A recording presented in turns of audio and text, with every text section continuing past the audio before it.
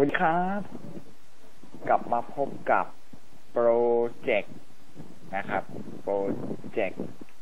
แจกฟรีนะครับเพื่อการศึกษาอันนี้จะเป็นโปรเจกต์โรงเรียน Learn Forever ซึ่งเป็นโรงเรียนจำลองนะโรงเรียนนี้ไม่มีอยู่จริงนะครับเป็นโรงเรียนจำลองขึ้นมานะครับเป็นการตั้งชื่อนะครับจำลองให้กับเว็บไซต์นะครับสำหรับใช้ในการศึกษาโดยเฉพาะก่อนที่เราจะไปเข้าเรื่องราวนะครับของโปรเจกต์ตัวนี้นะครับก่อนอื่นผมต้องขอบคุณนะครับเว็บไซต์นะครับ os-templates.com นะครับซึ่งเป็นเจ้าของเทมเพลตนี้นะแต่ผมเนี่ยนำเทมเพลตนี้ที่แจกฟรีเนี่ยมาใส่ระบบจัดการนะครับข้างในนะแล้วก็จัดการระบบให้แสดงข้อมูลต่างๆจึงกลายเป็นเว็บไซต์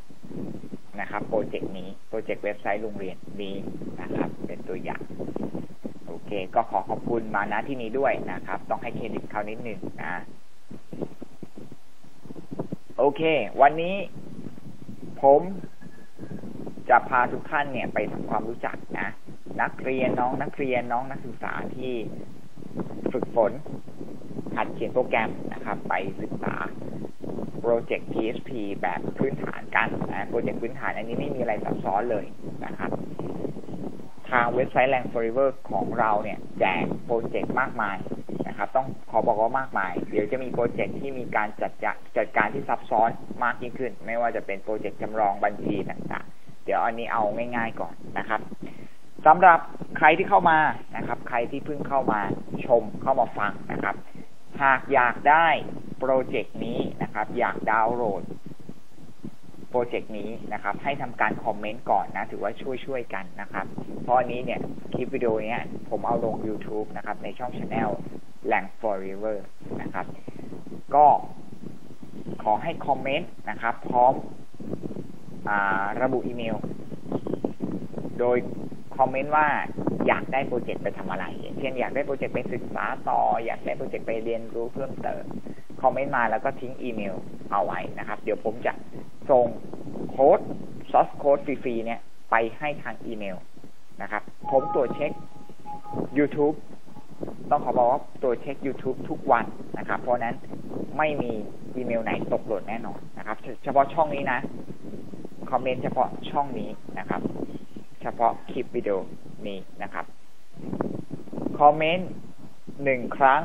นะครับก็จะได้ไป1ไฟล์นะครับอยากได้ไฟล์อื่นก็ไปตามคอมเมนต์กันนะครับ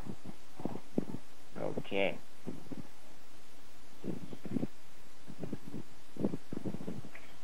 กลับมาที่โปรเจกต์เว็บไซต์นะครับโรงเรียน Learn Forever ซึ่งเป็นแบบที่2นะครับแบบที่2 Template ในรูปแบบที่2แต่หลักการเนี่ยคล้ายๆกันนะครับเราจะเห็นว่าแบบที่2จะมีสไลด์เป็นด้านข้างนะครับ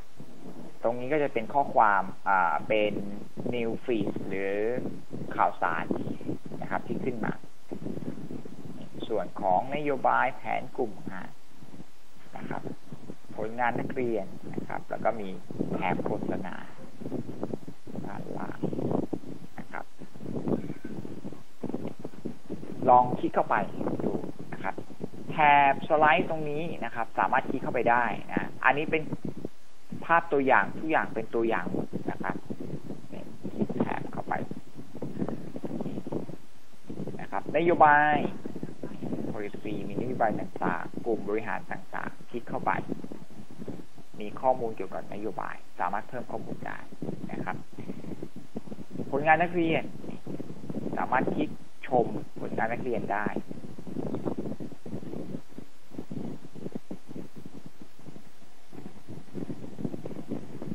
ข่าวสารประชาสัมพันธ์นะครับ New Feed ข่าวสารต่างๆ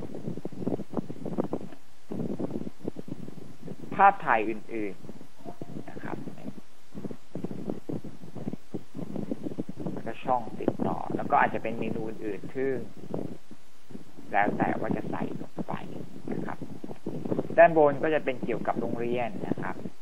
มีข้อมูลโช ว์นะบุคลากรมีข้อมูลโชว์นะเกี่ยวกับนักเรียนทั้งหมดทุกคนโชว์ขึ้นมาแผนผังเว็บไซต์ต่างๆ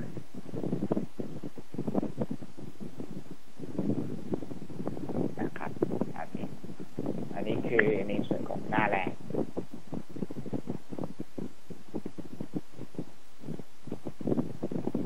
ต่อไปในส่วนของแอดมินนะครับเข้าไปที่ localhost / ชื่อโฟลเดอร์นี้นะครับ /admin ก็จะเข้าสู่หน้า admin รหัสนะครับในการเข้าไปบริหารจัดการคือ admin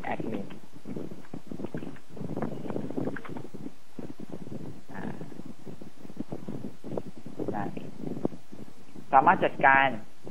เมนูแบนเนอร์ด้านบนนะครับข่าวประชาสัมพันธ์เช่นเคยได้หมดนโยบายแผนงานต่างๆผลงานนักเรียนได้หมดภาพประกอบนะครับภาพประกอบ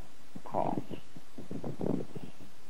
องเว็บไซต์โรงเรียนนะครับเป็นภาพนักเรียนภาพการทำกิจกรรมอะไรก็ว่าไปหรือแม้กระทั่งข้อมูลของสไลด์โชว์สามารถเพิ่มได้เลยแก้ไขได้เลยจะเห็นว่าหลักการทุกอย่างเนี่ยคล้ายกันนะครับแต่เปลี่ยนในรูปแบบเทมเพลตเรียกว่าลองเอาเนี่ยไปประยุกต์ลองไปฝึกฝนดูนะครับลองเอาไปดูซอสโค้ดนะครับด้านในดู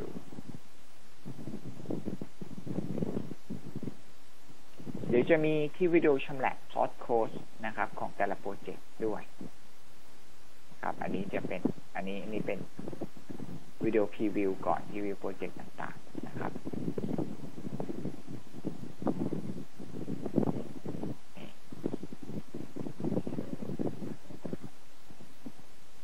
สามารถแก้ไขสามารถลบได้นะครับทั้งแก้ไขทั้งลบไฟล์ต่างๆทำได้หมดนะครับ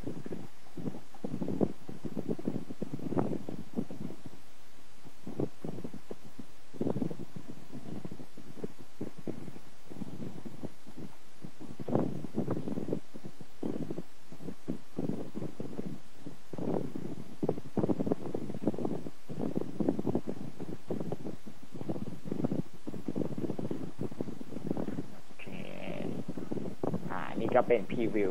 ภาพรวมของโปรเจกต์เว็บไซต์นะครับและโรงเรียนแหลงฟอร์เวอร์นะครับใครที่สนใจก็อย่างที่บอกนะครับคอมเมนต์ไว้แล้วก็ใส่แจ้งอีเมลใส่อีเมลลงไปนะครับเดี๋ยวผมจะส่งไฟล์ไปให้ทันทีเลยนะเป็นไฟล์ที่สามารถดาวน์โหลดได้และนำไปติดตั้งใน localhost เพื่อใช้ศึกษานะครับอย่างที่พูดกันว่าทางเรานะครับแจกฟรีเพื่อใช้ในการศึกษาค้นคว้าและนำไปต่อยอดพัฒนาต่อเท่านั้นนะครับทางเราไม่แจกเพื่อนนำไปใช้ส่งงานอาจารย์นะต้องบอกเลยนะครับว่าไม่เด็ดขาด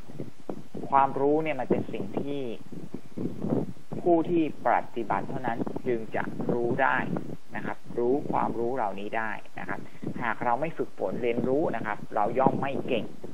เราย่อมไม่รู้นะครับแล้วเราจะมีคุณภาพไหมนะครับถ้าเกิดมัวแต่นำไปเอาของคนอื่นไปส่งอะไรอย่างเงี้ยนะครับดาวน์โหลดไปปุ๊บแล้วก็ส่งโดยที่ไม่ได้ทำด้วยฝีมือของตัวเองนะย่อมจะไม่ดีเลยนะครับเพราะนั้นนำไปเป็นข้อมูลนะครับใช้ในการศึกษาใช้ในการพัฒนาต่อยอดใช้ดูว่าเฮ้ยเขาเขียนกันยังไงหรือเขามีเทคนิคแบบไหนหรือยังไงแทรกแบบไหนเอาเป็นไอเดียแล้วกันนะครับขอไว้ว่าเป็นไอเดียนะโอเคฝากไว้ด้วยนะครับแล้วก็ฝากช่อง channel นี้ด้วยนะครับกด subscribe นะครับแล้วก็คอมเมนต์กันเข้ามาใครที่ต้องการระบบแบบไหนคอมเมนต์กันเข้ามามีเวลาผมจะเขียนให้ดูเป็นตัวอย่างโอเคขอบคุณมาก